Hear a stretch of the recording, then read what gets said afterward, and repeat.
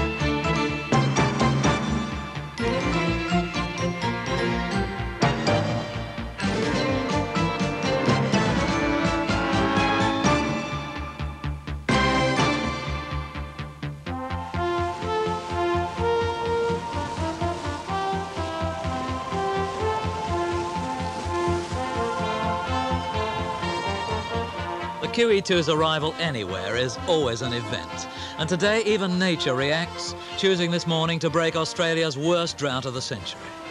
As she reaches Sydney on her 3-month Pacific cruise, the QE2 is greeted by the downpour for which the nation's waited months. Most of the 1,400 passengers and 1,000 crew have also been anticipating this great harbour into which, despite the weather, they're not unescorted. Some valiant Poms turn out to show their sodden flags and sound their sirens.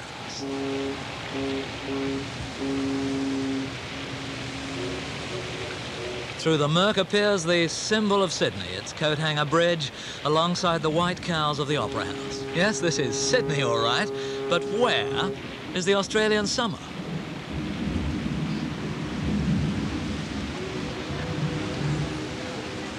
Even on such a morning, in such a place, normal shipboard activities continue.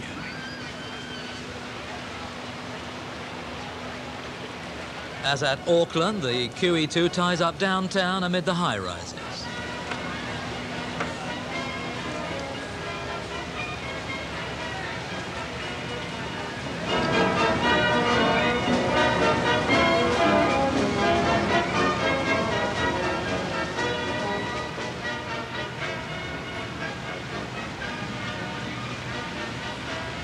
The docking's observed anxiously by the master of the QE2, Captain Arnold. The Australian pilots brew Sydney's endless suburbs, a sort of magical mystery tour, and as we cross the harbour bridge, bewilderment is growing.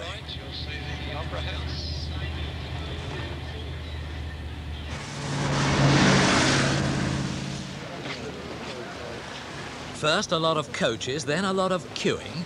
On our fun evening, who's pushing the boat back? And come to that, who have we travelled all this way in all our finery to meet? What ultimate dignitary awaits at the summit? Is it royalty? The Prime Minister? The President? Well, yes, since you ask, it is the President, but actually, from his White House on 5th Avenue, New York, it's the President of QE2. Nice to see you. Do you remember Dorothy, my wife? Yes, I do. He's a former Madison Avenue marketing man with one of those silver tongues. You look just beautiful. Hello, sir. How are you? This is Dorothy Bonham, my wife. I looked at her and I thought, look who's talking. Oh, that was very sweet. How are you doing? Nice to see you. How are you doing? What a beautiful dress you have this evening. Cunard, a quintessentially English institution and ambassador for the British way of life since 1840, still means the Clyde and Southampton to most people. Yet, despite the QE2's British captain, officers and crew, the line's now controlled from the United States by President Ralph N. I met your father last time. Miriam Nisolo. Hello, how are you? Nice to see you. Little guessing the happy surprise that awaits, cruisers queue patiently to be nicely seen. Nice to see you. And a floral tribute from him and her. Howard Clipper, remember me with all the letters and the telephones? My wife. Hello, Miss Clipper, how are you? Nice to see you.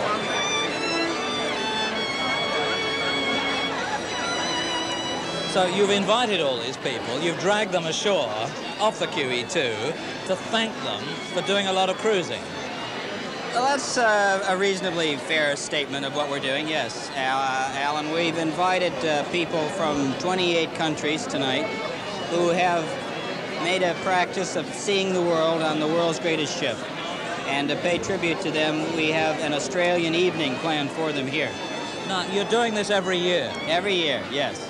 In some exotic spot? We started in the Ritz, no less, in London, and we had a grand affair with 175 people. Last year, we took over the Shangri-La Hotel in Singapore and had 300 people, and tonight we have 400 people here in Australia. Now, what this is doing is just to encourage them to book next year. Oh, I wouldn't think that's our main purpose. Our main purpose is to create a little extra excitement for them as a part of their journey around the world and make them feel special, because they are. They've kept the QE2 on world cruising. Now, what about the future of the QE2? You see, I mean, she's now controlled from New York by you. She is the ultimate British ship. Are you giving the ultimate British ship an American accent? I think we're giving a very British ship international flair. I think that's probably a fair way of putting it. Because certainly the majority of your cruisers are Americans. There's no question about that. Yeah, but that's not unusual. The old queens were heavily patronized by Americans, yes, and they were very British. But don't they come on this ship because it's British, not because it's American, as it were? No. They come on this ship because of a lot of reasons, not the least of which is Americans love the Brits. Ah, yes, yes. Now, is there a danger, you'll tell me if I'm being fair about this, is there a danger that you're changing a marvelous international restaurant into a very competent American steakhouse? Oh, that's a little overpowering. Which restaurant are you referring to? Well, the QE2. Oh, we are taking a great ship and trying to maintain her traditions, but reaching into the future, Alan, so that she doesn't become outdated. We have to keep up with the time.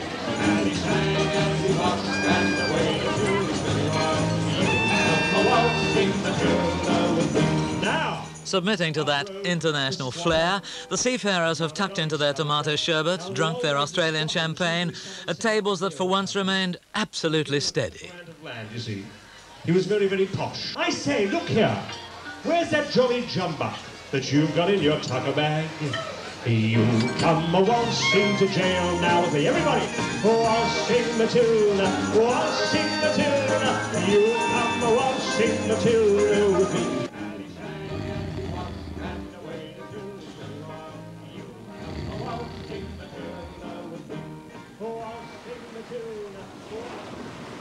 Upon her Pacific Odyssey, the QE2 sails north towards Brisbane.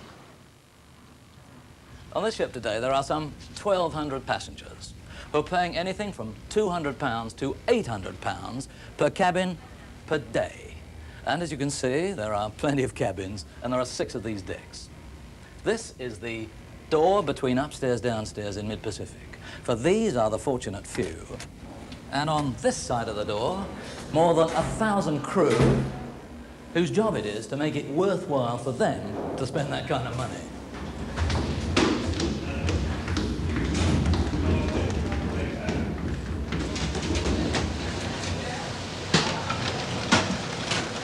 But upstairs and downstairs, they need piles of dough. The QE2 has 4 kitchens which never close, and the 4,000 meals they prepare each day are contradictions in cooking. Mass catering for a caviar clientele.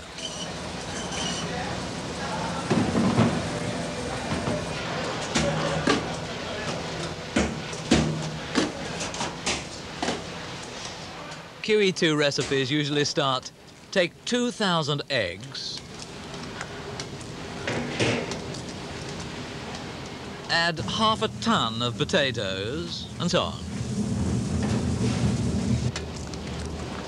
Today it's a little light lunch for 1,200, and along with every kind of omelette, it looks as though the next recipe in the QE2 cookbook starts, first catch your missionary.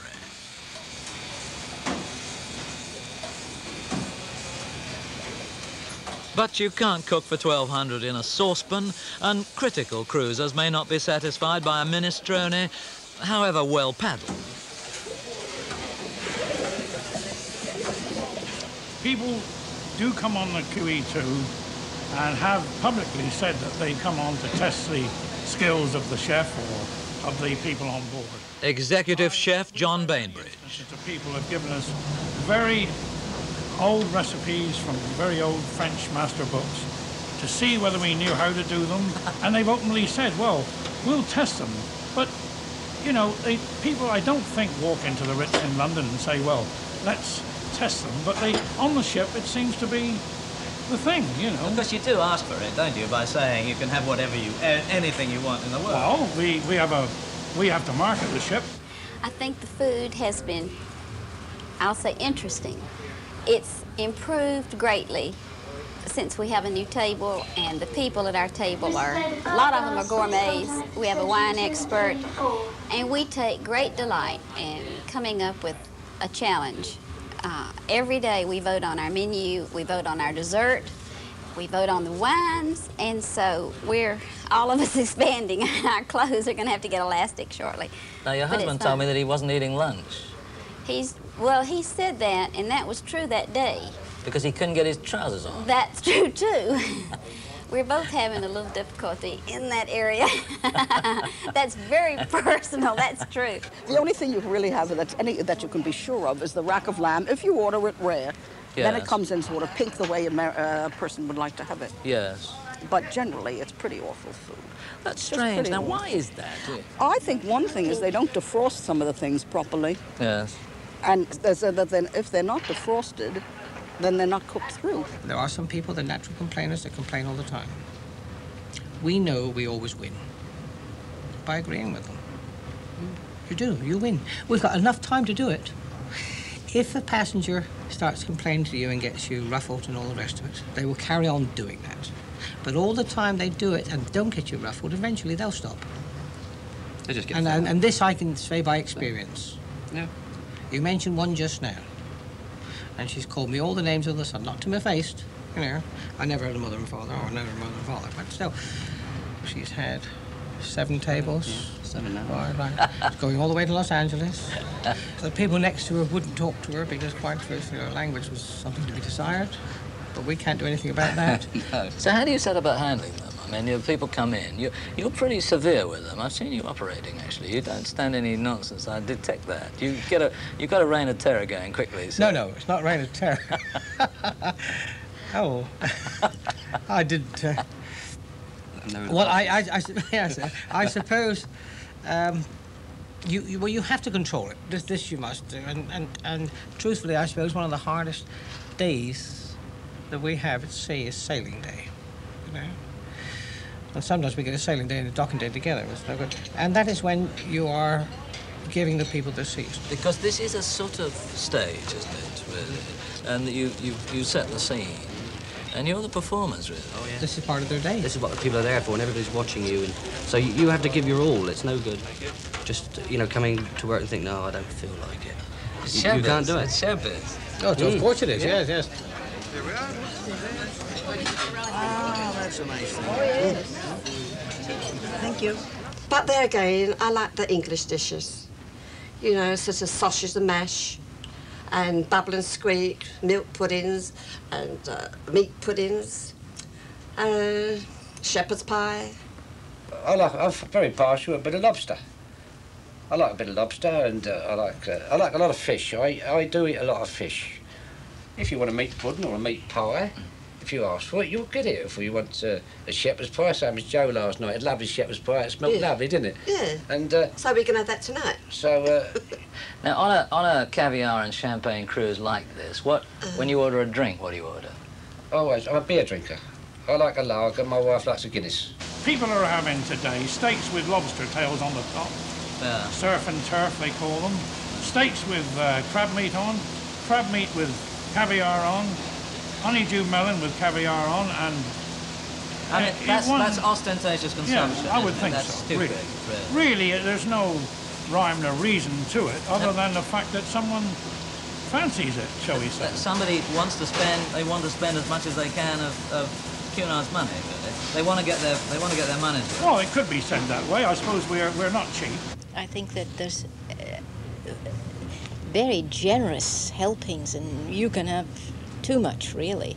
But I think the flavors are lost in the big batch cooking, and this can happen, can't it? If you're cooking for 1,200 people, that's and they're sparing on salt because people are salt conscious now, and so you don't the things are not salted, which for me it doesn't have the flavor, you know. Yes. Now, how many times have you been on the QE2? Well, I've been on I've jumped on board the ship 8 times. 8? 8 different times, yes. So the flavor's, over the years. The flavor's not too bad, at any rate. I don't come for the food. Ah. I come for the lovely life you can have. It is a lovely life.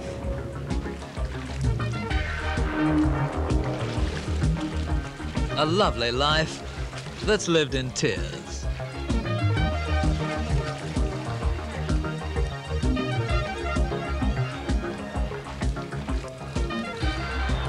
Upstairs on the passengers' number 1 deck, where they've all paid to sunbathe, chess.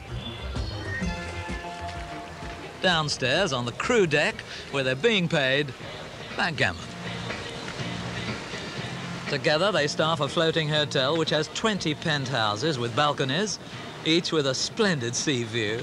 There are also 46 suites and 860 bedrooms. And as a rule, the closer you get to the waterline, the less experienced the attention, the more modest the cabin. Hi, Jim. How long are you going to be, darling? Sailing before the mast has acquired a different flavour these days. Captain Bligh would be staggered by the relationship between passengers and crew.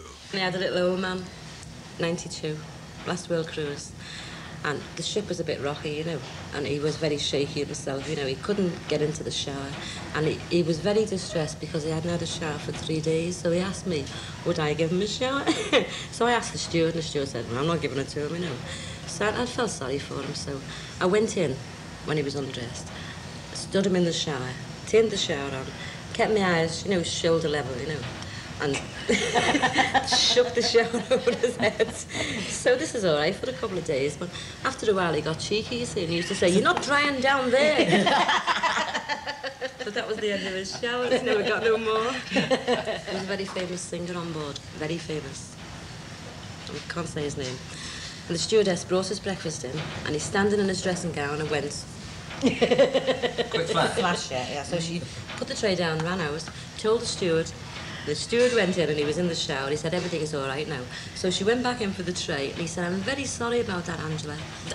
Oh, no. Doesn't matter. He said, I'm very sorry about that. He said, that shouldn't have happened. He said, but what do you think of that? You do get passengers say, I'm talking about couples now, come and have a drink. And they feel most offended. You're trying to do your work in the evening, right? They may have friends in. Oh, this is my steward, Alan. And they're really over the moon to introduce you to their friends. This is, oh, he's terrific, or whatever, you know, whoever the steward is. Have a drink. And, all right, in the old days, you daren't do it because you'd be in trouble for it. But now, I don't say you're allowed to do it, but you still do it for that reason. I've got a passenger that won't be called Mrs. Phillips, which is her surname. She wants to be called Virginia. She won't, you know, she won't have it. And to start with, I did call her Mrs. Phillips, but she wouldn't have it. She insisted I called her Virginia. And, you know, she's a very nice lady. I've got another one, Mrs. Catherine Lovering. She's a very old lady. I go in the mornings, and I must call her Catherine. You know, it's funny.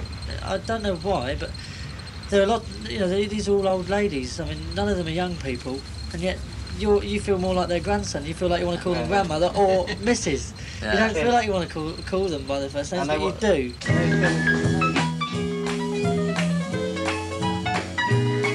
When the red robin comes bobbing along. Passengers who can afford the time and the money for such a 3-month cruise are, of course, usually elderly, often American, mainly women.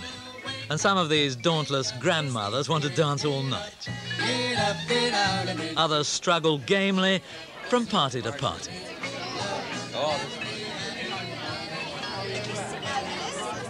But some are more traditional and tranquil.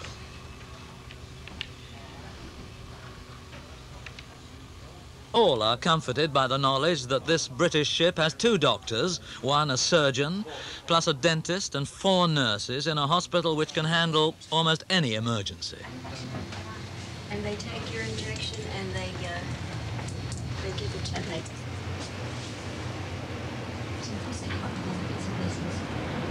I just come down from a 2.5-hour clinic upstairs where I saw about 15 people, all of them really very unwell, at varying degrees. But because they're very old, a lot of them, they come on terribly ill, some of them, with Rodgerson notes from their doctors and suitcases of drugs. And because they know that the setup here is quite good. We have 2 doctors and 4 nurses and this little hospital, which is very well equipped. And everybody from every other ship that's been here has been most impressed by the setup that we have. I suppose this has to be the best place in the world to have a heart attack. Yes, I think I'd choose to have mine here, probably. Yeah.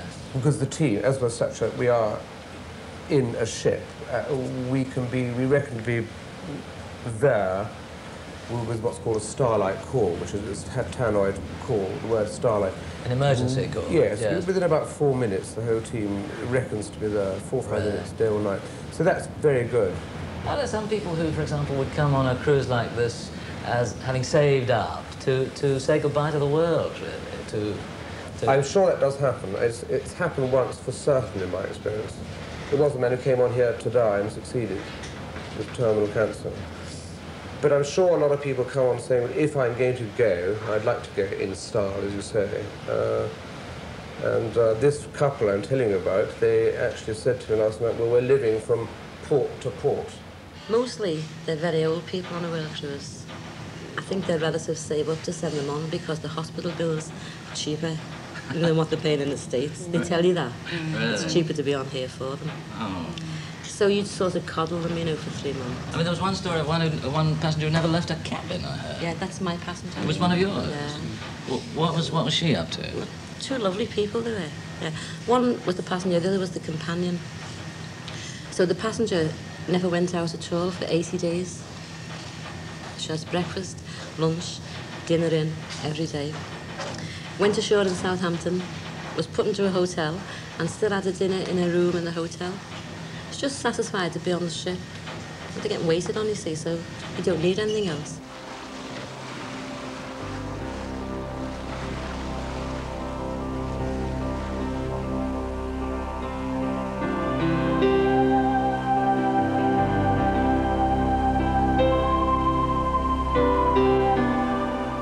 Nearing the tropics now, and the QE2 arrives in brilliant sunshine at Brisbane's brand new port.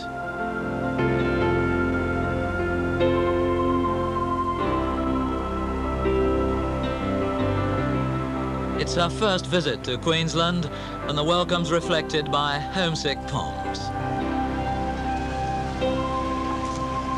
Then passengers go ashore to meet some original Australians at their most enchanting and demure. At the Lone Pine Koala Sanctuary, they're also delighted by other natives.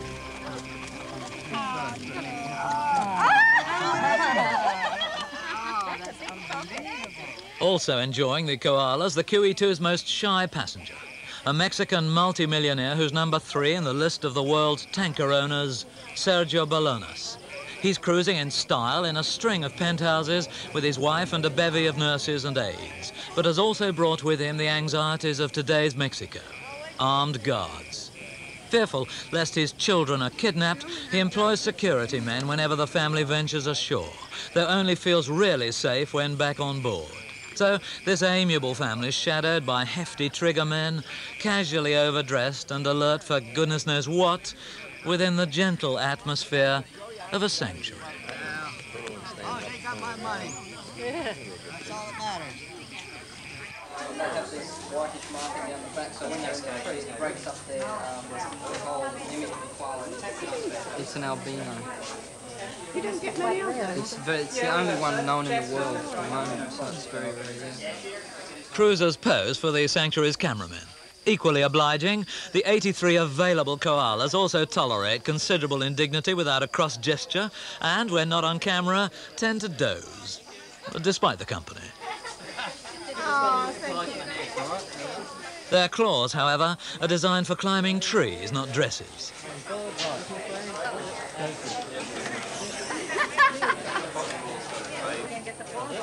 For a vice-like grip, they have 2 thumbs on each front paw. keepers are heavily scarred. All right. I think it's called up the cashier. It's called up the cashier. Stand up straight if you could. You have to keep your hands very still. And up straight. That's it. Oi.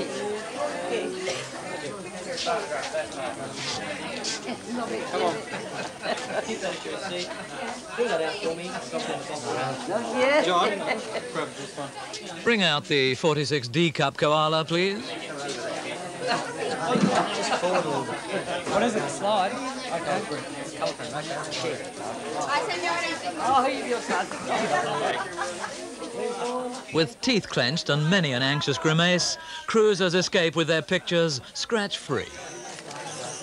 Good. The 350 tons of food the QE2 is now carrying includes ridiculous shipping orders like 90,000 jars of jam, 3,000 tins of pâté de foie gras, 3 tons of smoked salmon, and sufficient sausages, I'm assured, to girdle a globe, which might not be a pretty sight. We have a store of roughly about £750,000 value in stock. £750,000 worth of food? Our food, yes. And how long could the ship sail without being stocked up again? I would say something about 2 to 3 weeks, no more than 3 weeks. With all this, I would have thought you could have gone for months. It'd be amazing how much our passengers request it. We're eating a lot. You're eating yes, a lot, I yes. can tell. My waistline tells me. I have the same problem. Now, this is all one enormous fridge. Yes, this is where we keep all our loin porks, roast beef, and different kinds of meats. And we have about another 6 fridges like this. And we have an old pig, which suckling there, which we use on the luncheon buffets. That's quite a favourite of our passengers, actually. Another favourite must be their store of 45,000 bottles of wine and 13,000 bottles of whiskey, 41 different brands, for the 4 passenger restaurants and 7 bars. To preserve the balance in these 30 walk-in fridges, the ship also carries 25,000 gallons of milk. But within this safe, there's another safe guarding the priceless pearls of the Caspian. We take a third of the world's caviar, and at the present moment we have somewhere in the region about £160,000 worth. Goodness me, then it is worth it's quite picking worth, up yes. running with. How did, can I ask you, what's... Yes. It comes in these... These comes in here. And then we have the... This is the That's beluga. the beluga, that's the best. This is the finest, yes. Yes, yes. And then we have... Oh, this is all beluga up here. This is all beluga here. Yeah. And then on this one over here we have the saruga. That's the cheap stuff. The saruga, yes.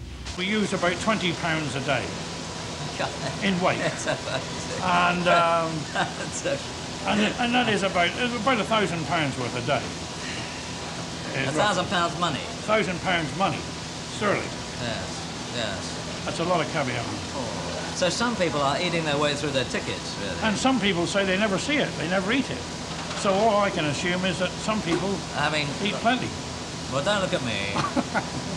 Although I have to confess, it's my greatest weakness, but who can afford it anywhere else? That's true. Yeah. My steward has told me that some passengers have asked for caviar sandwiches. Oh, yeah. And caviar omelettes. And caviar souffle. Well, it's you know, mad. the way it's gone today is, you're right when you say it's mad, because I really think myself that caviar should only be served one way. Of course. On its own, chilled, with a glass of vodka. Champagnes and wines are stored quite casually, but then they won't be here long, and the motion of the ship precludes the carrying of older wines.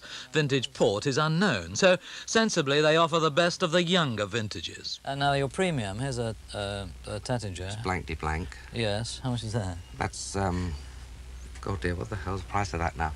I think it's It's too $45. expensive. It's too Sorry, expensive for me, the price anyway. of that one. Here's a... Louis Roder, a crystal. A crystal. Yes, that's $55 a bottle. 76. Finishing up with Dom Dom Perignon. Perignon at $58 a bottle. A vintage 75. Right. Now, you're selling that? Yes, we're doing it very, very well on that.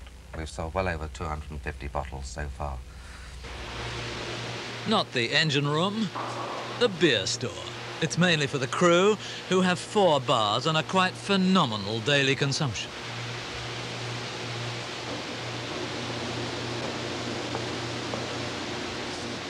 Down on decks 7 and 8 in the bow of the ship, right up at the pointed end below the waterline, it's always 46 degrees, even today when we're sailing tropical seas.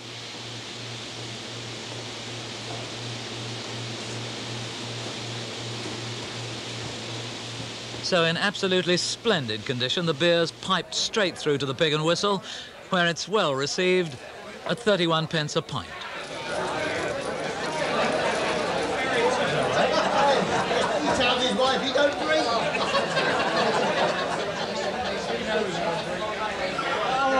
One of the 4 crew bars, the Castaways, is gay. This one, the Pig, is not.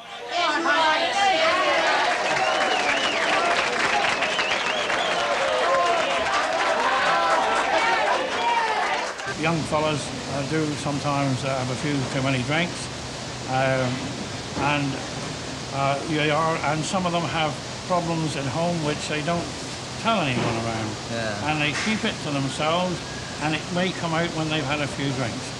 So we have a lot of young men in the kitchens. We have 137 men here working, and we have a lot of older, experienced men who've been with us on the Old Queen, and they blend in very well with the young ones. So if sometimes we run against a problem with our crew, it's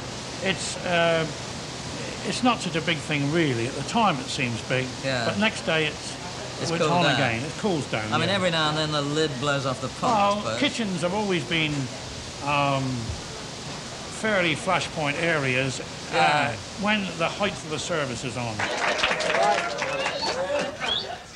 Right, gentlemen, just 1 or 2 small points for you.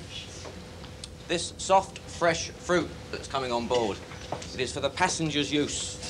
It comes in the fruit bowls. It stays in the fruit bowls for the passengers. If you require it, you can get it from the kitchen. You've only got to see the fruit man for it.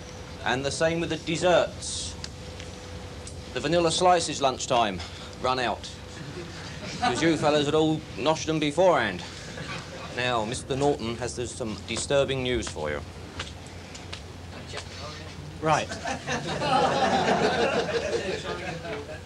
Gentlemen, I can remember when this restaurant was made up of men. Now, but sadly for one of us, here tonight, it's all over. And the person that's been caught, finally, is Carl Hutchinson.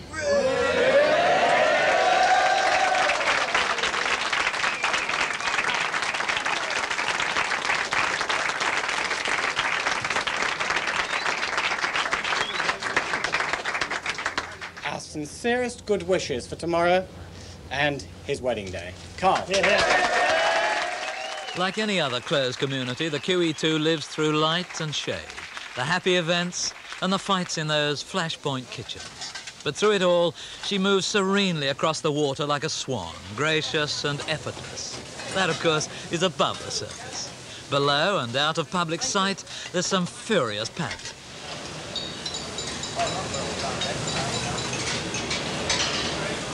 So that passengers may live in elegant calm, the crew must strive endlessly in their various ways. Happy birthday to you.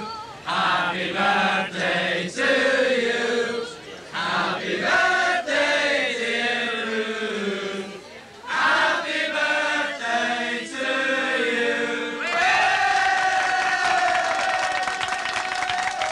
The service can vary.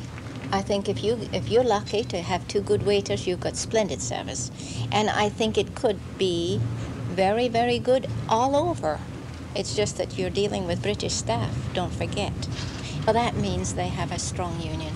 I think things have changed. Now, I'm, as you know, been in the hotel trade so many years, and I think for the last 10 years, things have changed. You do not get, these workers are now got their times, and they have to have their certain double pay for Saturdays or Sundays, holidays, and all this has altered the friendly and the bond between hoteliers and their workers, I think. And so the same with the ship and the crew? Yes, of course. This is a hotel, isn't it? Yes. It's a 5-star hotel, just not the food is 5-star. We're 5-star.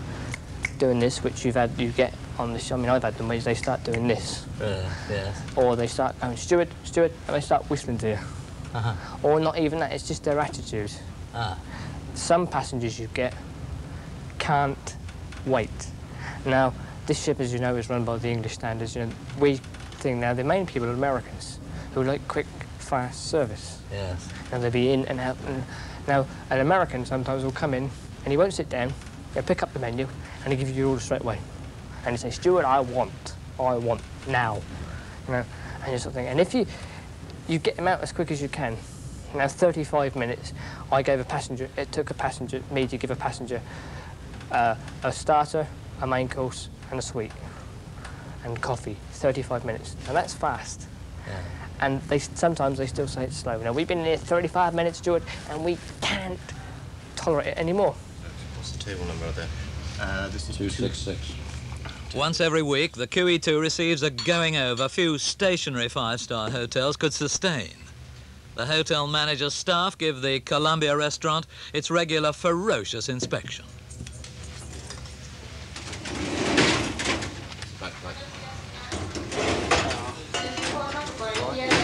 La hora de comida será a partir de las 12:30. Repito, por el día de hoy, la hora de comida será a partir de las 12:30. Muchas head waiter's trolley, sir? That's Mr. Page's. Mr. Page's. And the economy waiter does it? Nightgate. Okay. Some absent stewards earn praise. He's very good, this Pope, isn't he? Pike, this one. Pope. The very tall boy.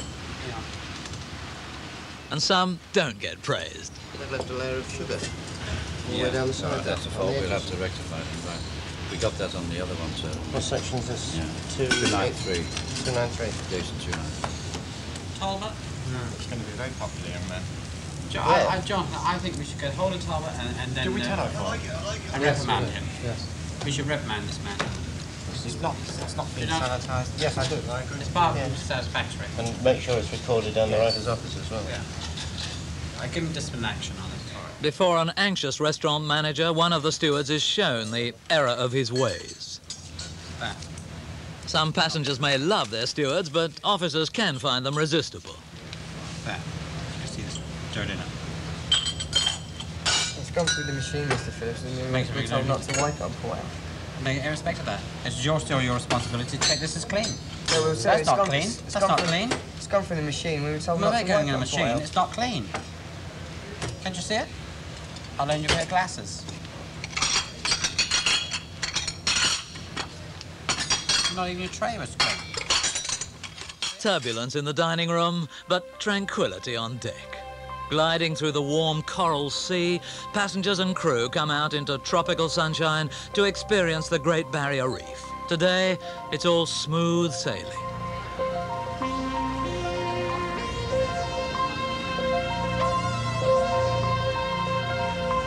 Good morning, ladies and gentlemen. This is Captain Stanley speaking. A severe tropical cyclone, Eleanor, has been drifting slowly west-southwest at 4 knots for the last 48 hours, with winds up to 125 miles per hour near the centre.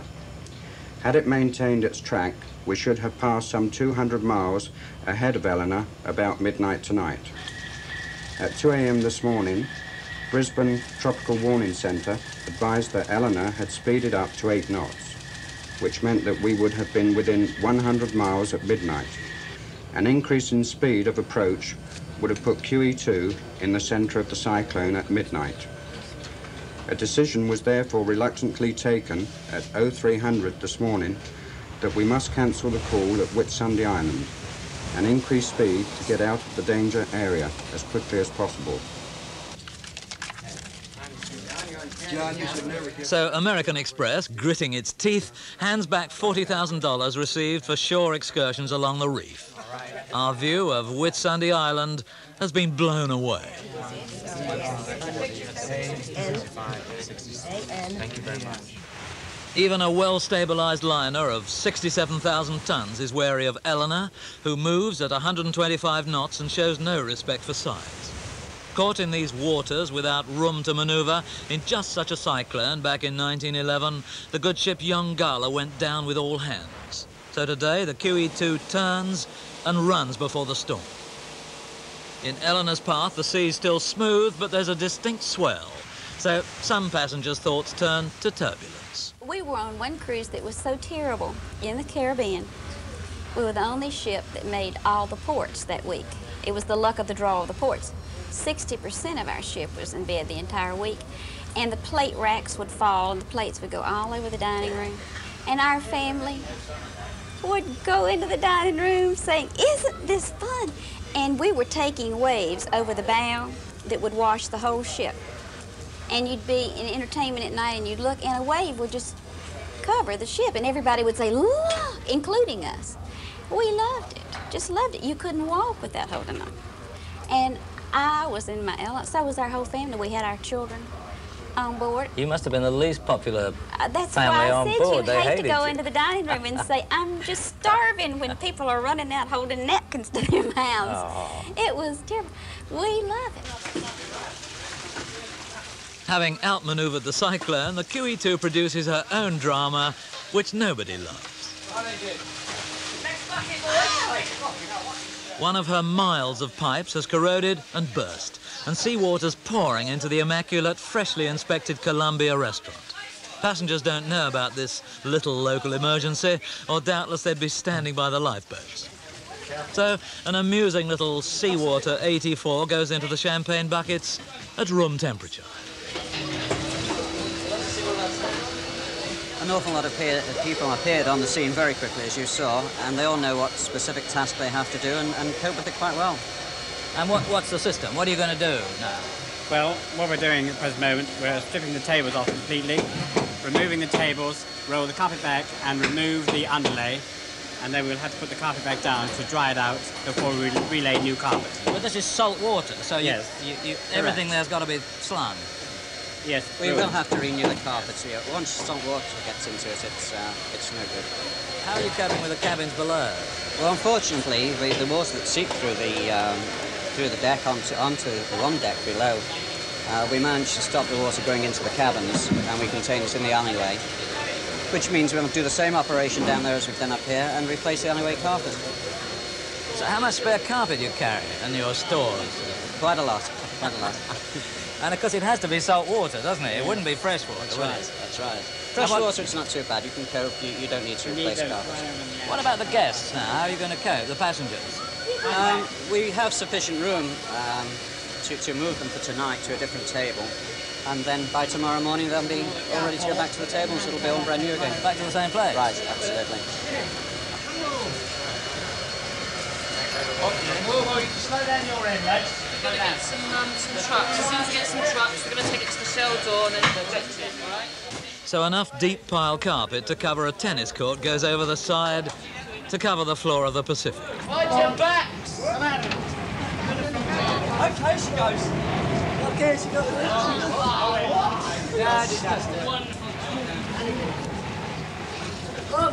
After all the tiny dramas of the day, cruisers return with relief to the trough.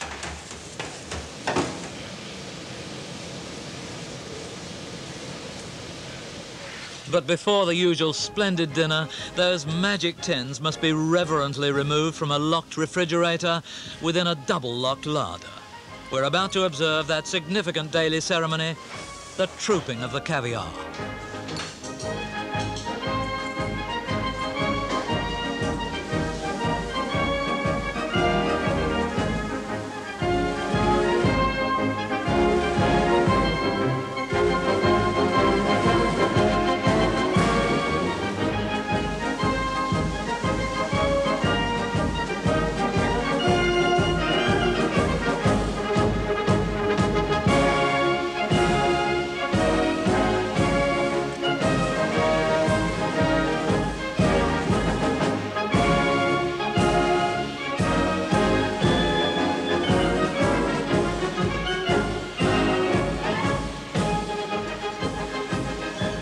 The crew don't get caviar on their mess decks, but they get just about everything else in help-yourself quantities.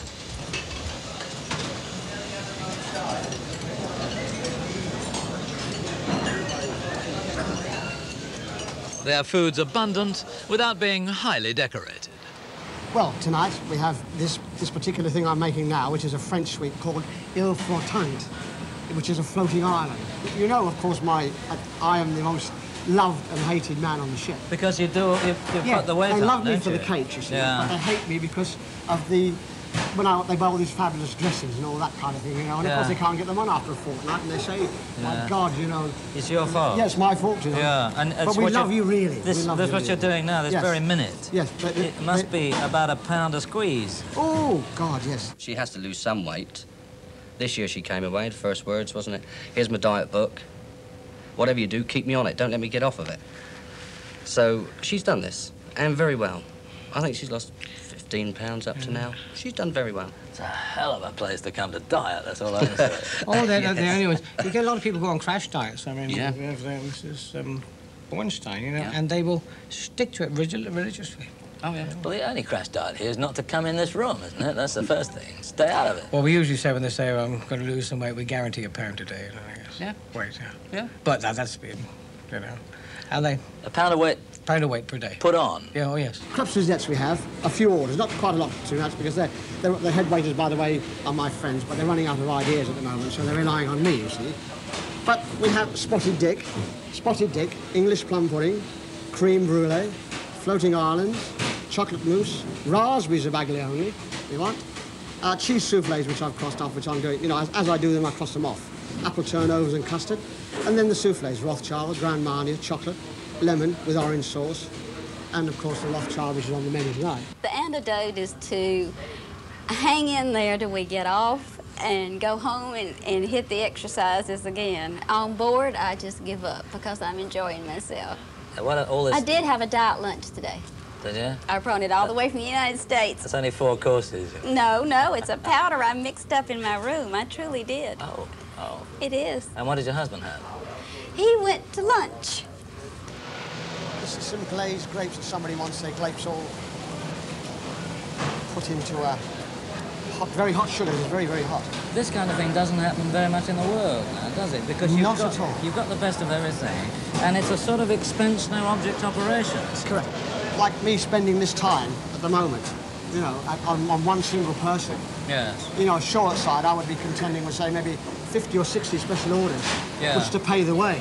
Yes, of course. You understand? I mean, that thing you just made would cost how much in a restaurant? That I would say about 15 to 20 pounds. Just that one little dish? Just that one little dish. As you saw, the liqueur that we put into it, these bottles. Yes. Bottles, you know, I have a bottle of sherry, a bottle of Grand Marnier, a bottle of brandy, and it's just poured in ad lib. Can you do all this delicate stuff when the ship is... the hardest thing I have to do is birthdays, writing happy birthday on a cake when the ship's going like that. Yes. Yeah, you know, you forget to drop the I's. I'm going like this when the cake's going, and I'm trying to write happy birthday and happy anniversary on the cake.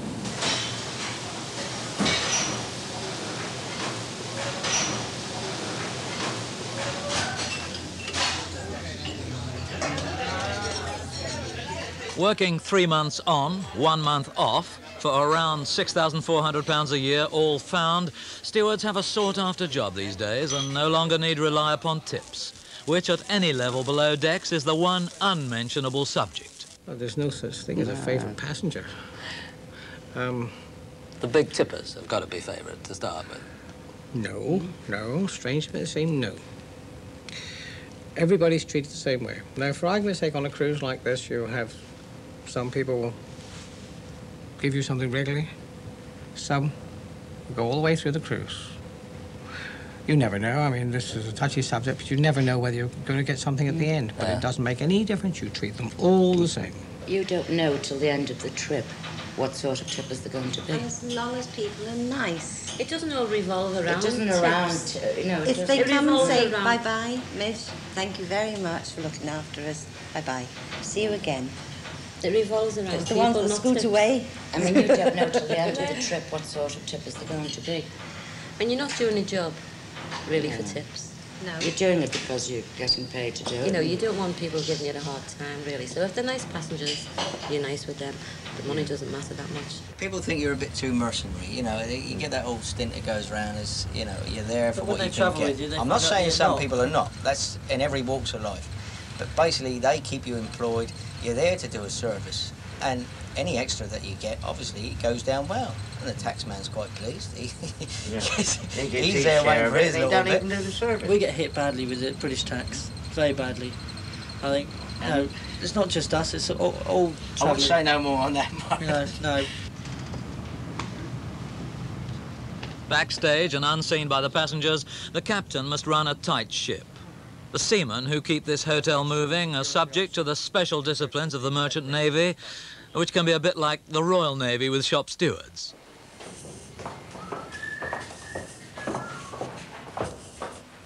Though 15 years old, conditions aboard the QE2 are good, and 80% of the crew cabins are singles or doubles. Each week, they're inspected. Two horrible long names. Yeah. It keeps it nice and clean anyway, doesn't it? Those look a bit tatty, Charlie. That life jacket you used to have. No, it's all right. Look in his wardrobes. See, Yeah. he's keeping those tidy.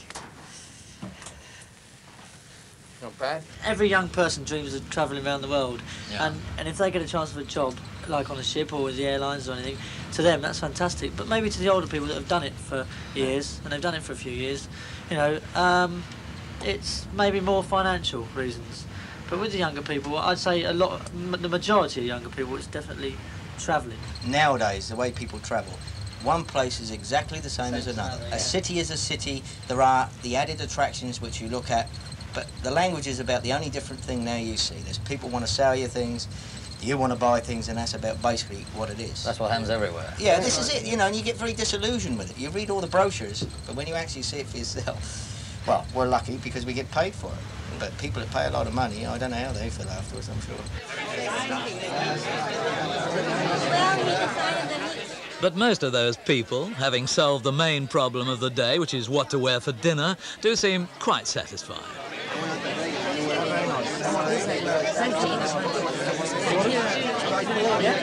And so do some of the more decorative ship's officers. It is a man's world, and we're the only four of us actually, 4 female officers amongst, I don't know, 50 officers? It's 50 male officers, so when you go in the wardroom, it's, come and sit at my table.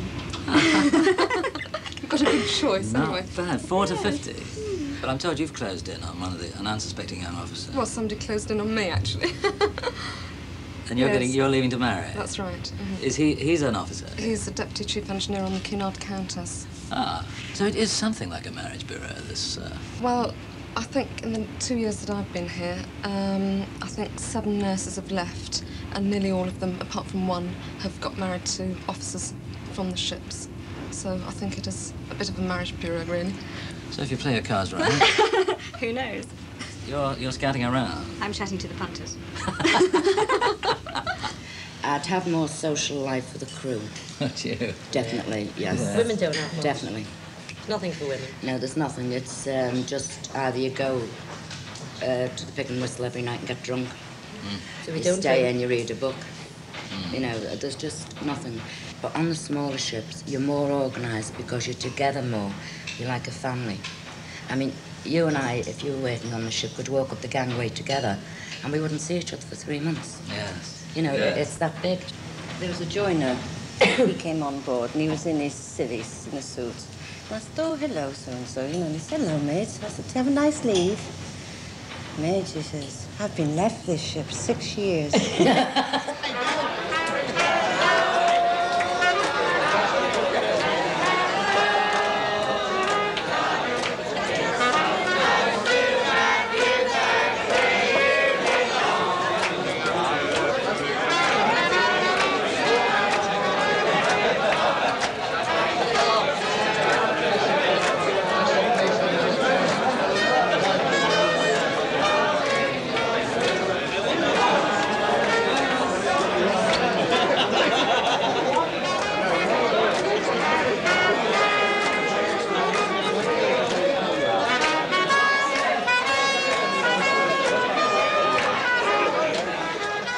Also making their own entertainment, the restaurant stewards, dealing at the same time a nasty blow to the belief that all stewards are limp-wristed.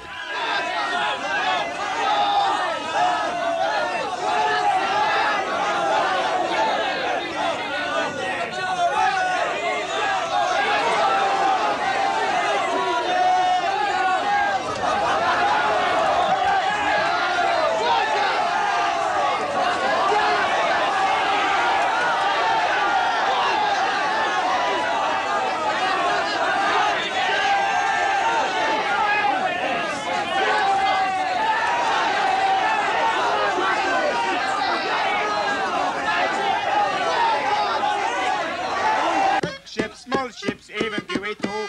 No one on board knowing what to do. On board, there's upstairs and downstairs, but this is the mezzanine. The Wardrum's winter cruise show, a romp full of in-jokes appreciated by officers and their guests. The captain, some wives, a few favoured passengers. The devil's name is Banner.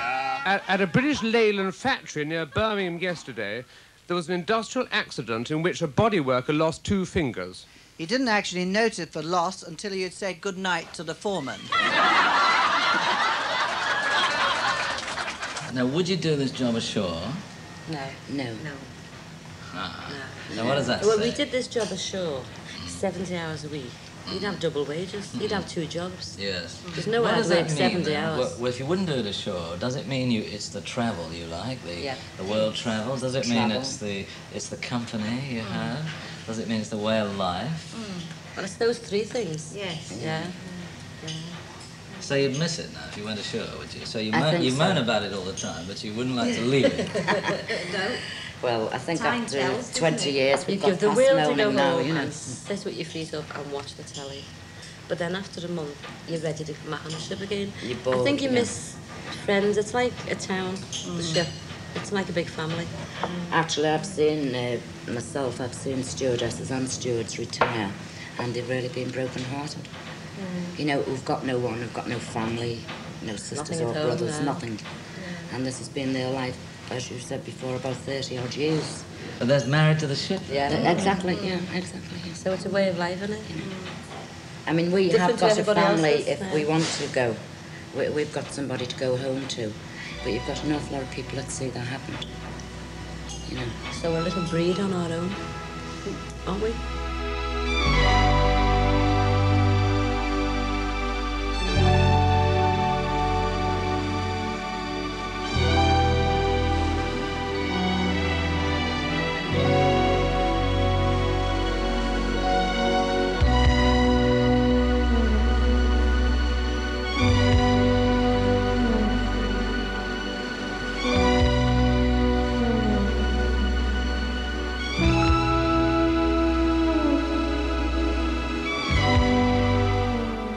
Whicker's World, a fast boat to China, is one of the programmes reviewed in Did You See on Sunday at 8:45 on BBC Two.